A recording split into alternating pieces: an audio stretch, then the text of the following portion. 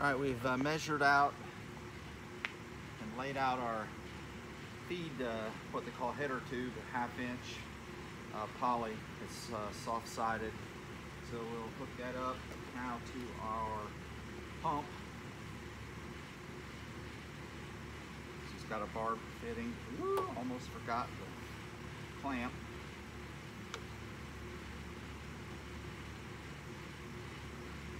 May not need it. It's kind of a tight fit anyway, but we'll put it on there. Fans are already running today. 85 in the greenhouse. I think it's just about 40, 45 outside. We're finally getting a little bit warmer weather. Just tighten this clamp.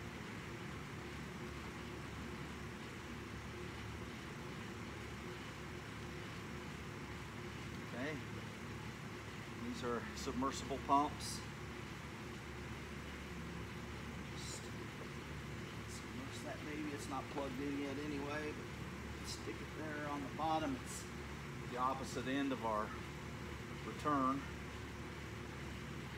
so it continues to mix well. Alright, and we'll move up there and we'll put in one of our header barbs and do a test run. Okay, you see here, have our header pipe that comes from the reservoir pump, and then basically everywhere we're going to put, it's called a spaghetti line. We'll punch a hole, we'll stick it in, it'll come up, and it'll go into the tube, or into the tray. So you can just slide this tray out of the way for a second. Just take this pick all, go in, about that far. You should be able then to snap this tube in, the end. It's just a barb. It'll use actually the pressure of the water to push that barb back out against the wall of the tubing, and this just goes down inside of there. Right now it appears that it's the hole's a little small on this one. It's normally supposed to fit in like that. And so what that'll do is it'll just be in there, and the solution will run through there. We'll start the pump. I'll actually widen this hole, and we'll move this one over here, and we'll put one in every channel. Okay, we got 3 of these in now. Pump's running. Hopefully I can do this without making much of a mess. There you can see we got flow, and it's running down these 3 channels currently. It'll be several. Pump's running. You can hear it running.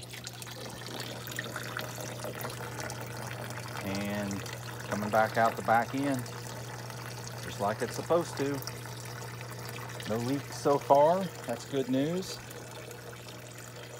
We'll get a few more of these emitters stuck in, and we'll start putting some lettuce in today. All right, we finished topping off our reservoir.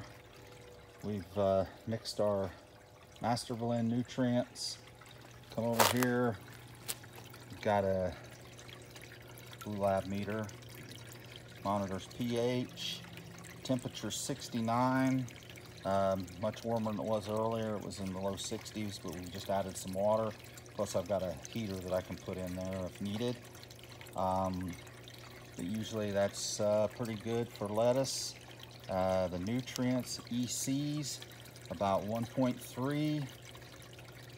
Probably a little high for lettuce, but it'll still be all right. And our pH is up there. It's 6.4. That's actually pretty good. Perfect for lettuce. So pH has come down.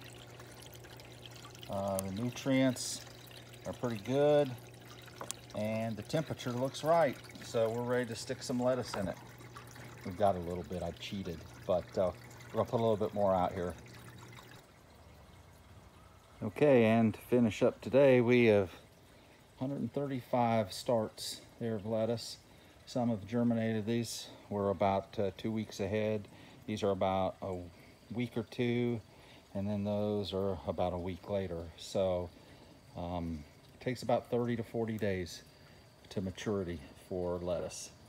Anyway, thanks for watching. Remember, like, share, subscribe as we try to build our channel. Thanks for watching.